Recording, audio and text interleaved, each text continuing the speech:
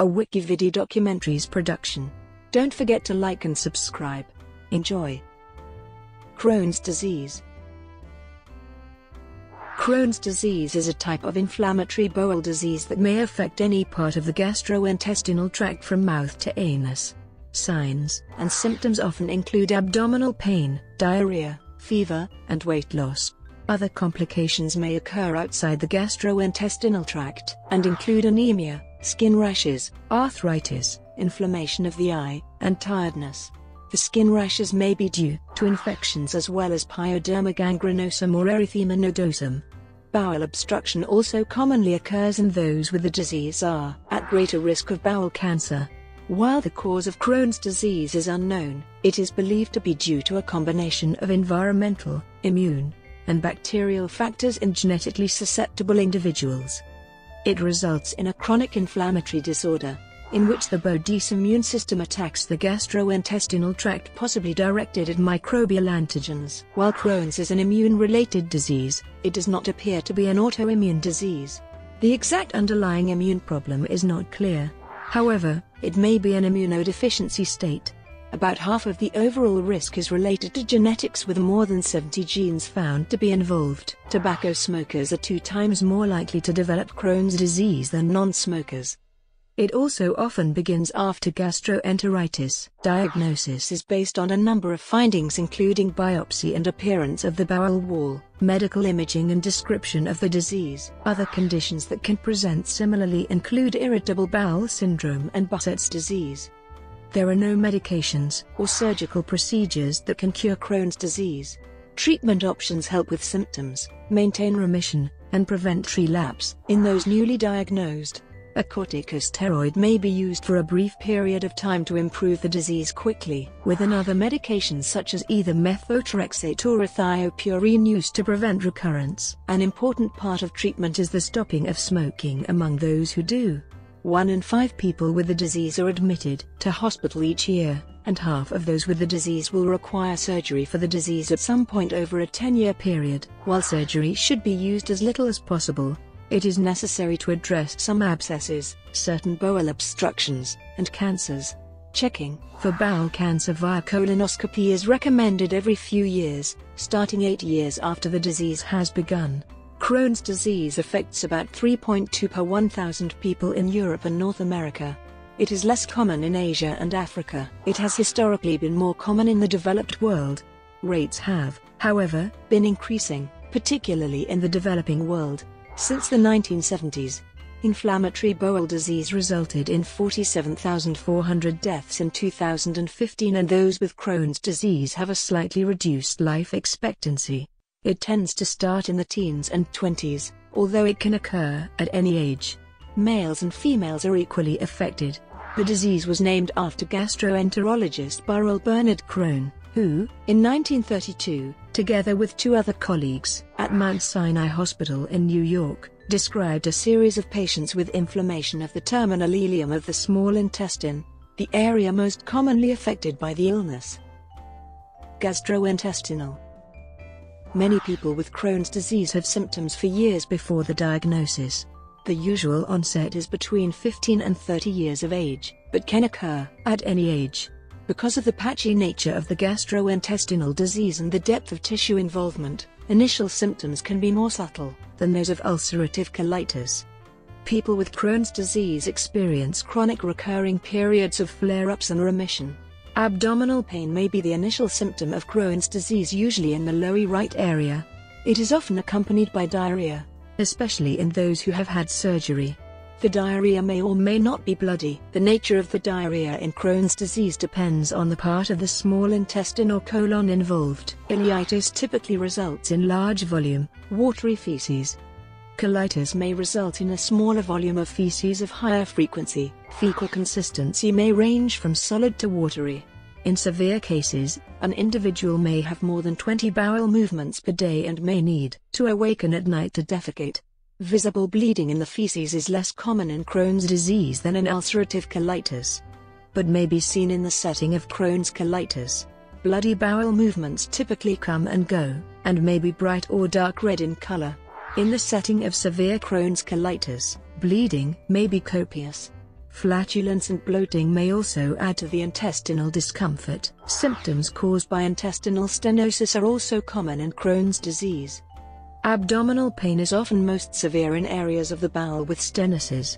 Persistent vomiting and nausea may indicate stenosis from small bowel obstruction or disease involving the stomach, pylorus, or duodenum. Although the association is greater in the context of ulcerative colitis, Crohn's disease may also be associated with primary sclerosing cholangitis, a type of inflammation of the bile ducts. Perianal discomfort may also be prominent in Crohn's disease.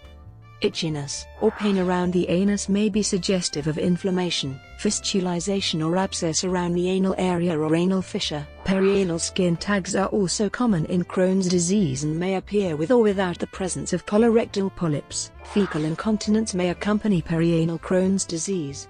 At the opposite end of the gastrointestinal tract, the mouth may be affected by recurrent sores. Rarely, the esophagus and stomach may be involved in Crohn's disease. These can cause symptoms including difficulty swallowing, upper abdominal pain, and vomiting. Systemic Crohn's disease, like many other chronic, inflammatory diseases, can cause a variety of systemic symptoms. Among children, growth failure is common. Many children are first diagnosed with Crohn's disease based on inability to maintain growth, as it may manifest at the time of the growth spurt in puberty. Up to 30% of children with Crohn's disease may have a retardation of growth. Fever may also be present, though fevers greater than 38.5 degrees Celsius are uncommon unless there is a complication such as an abscess. Among older individuals, Crohn's disease may manifest as weight loss, usually related to decreased food intake, since individuals with intestinal symptoms from Crohn's disease often feel better when they do not eat and might lose their appetite. People with extensive small intestine disease may also have malabsorption of carbohydrates or lipids, which can further exacerbate weight loss. Extraintestinal. In addition to systemic and gastrointestinal involvement, Crohn's disease can affect many other organ systems. Inflammation of the interior portion of the eye, known as uveitis, can cause blurred vision and eye pain, especially when exposed to light. Inflammation may also involve the white part of the eye, a condition called episcleritis. Both episcleritis and uveitis can lead to loss of vision if untreated. Crohn's disease that affects the ileum may result in an increased risk for gallstones. This is due to a decrease in bile acid resorption in the ileum and the bile gets excreted in the stool. As a result, the cholesterol/bile ratio increases in the gallbladder, resulting in an increased risk for gallstones. Crohn's disease is associated with a type of rheumatologic disease known as seronegative spondyloarthropathy. This group of diseases is characterized by inflammation of one or more joints or muscle insertions. The arthritis in Crohn's disease can be divided into two types. The first type affects larger weight-bearing joints such as the knee, hips, shoulders, wrists, or elbows. The second type symmetrically involves 5 or more of the small joints of the hands and feet. The arthritis may also involve the spine, leading to ankylosing spondylitis if the entire spine is involved, or simply sacroiliitis if only the sacroiliac joint is involved. The symptoms of arthritis include painful, warm, swollen, stiff joints, and loss of joint mobility or function. Crohn's disease may also involve the skin, blood, and endocrine system. The most common type of skin manifestation, erythema nodosum, presents as raised, tender red nodules usually appearing on the shins. Erythema nodosum is due to inflammation of the underlying subcutaneous tissue, and is characterized by septal paniculitis. Another skin lesion, pyoderma gangrenosum, is typically a painful ulcerating nodule. Crohn's disease also increases the risk of blood clots. Painful swelling of the lower legs can be a sign of deep venous thrombosis, while difficulty breathing may be a result of pulmonary embolism. Autoimmune hemolytic anemia, a condition in which the immune system attacks the red blood cells, is also more common in Crohn's disease, and may cause fatigue, a pale appearance, and other symptoms common in anemia. Clubbing, a deformity of the ends of the fingers, may also be a result of Crohn's disease. Finally, Crohn's disease increases the risk of osteoporosis, or thinning of the bones. Individuals with osteoporosis are at increased risk of bone fractures. People with Crohn's disease often have anemia due to vitamin B12, folate, iron deficiency, or due to anemia of chronic disease. The most common is iron deficiency anemia from chronic blood loss, reduced dietary intake, and persistent inflammation leading to increased hepcidin levels, restricting iron absorption in the duodenum. As Crohn's disease most commonly affects the terminal ileum where the vitamin B12/intrinsic factor complex is absorbed, B12 deficiency may be seen. This is particularly common after surgery to remove the ileum.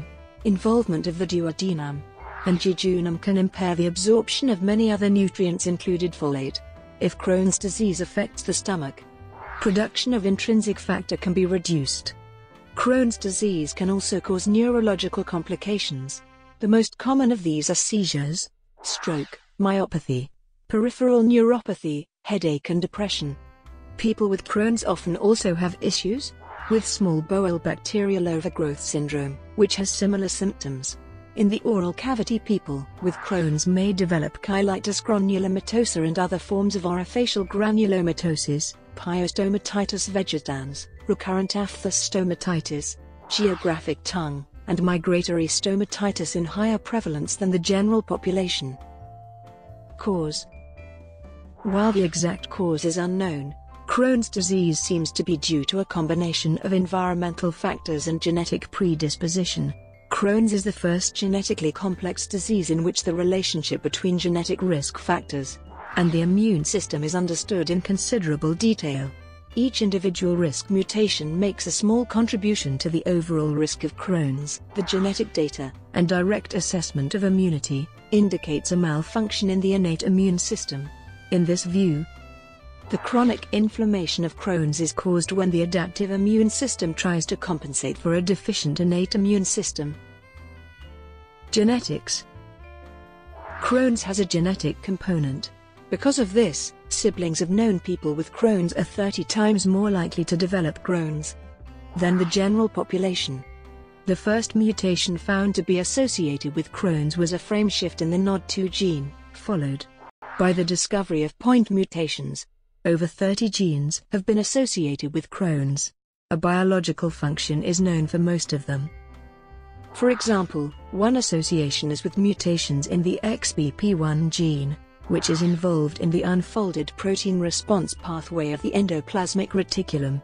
The gene variants of NOD2/CARD15 seem to be related with small bowel involvement. Other well-documented genes which increase the risk of developing Crohn's disease are ATG16L1, IL23R, IRGM, and SLC11A1. There is considerable overlap between susceptibility loci for IBD and mycobacterial infections. Recent genome-wide association studies have shown that Crohn's disease is genetically linked to celiac disease. Crohn's has been linked to the gene LRRK2 with one variant potentially increasing the risk of developing the disease by 70%, while another lowers it by 25%. The gene is responsible for making a protein, which collects and eliminates waste product in cells, and is also associated with Parkinson's disease. Brought to you by WikiVidi Documentaries. Would you like to know more?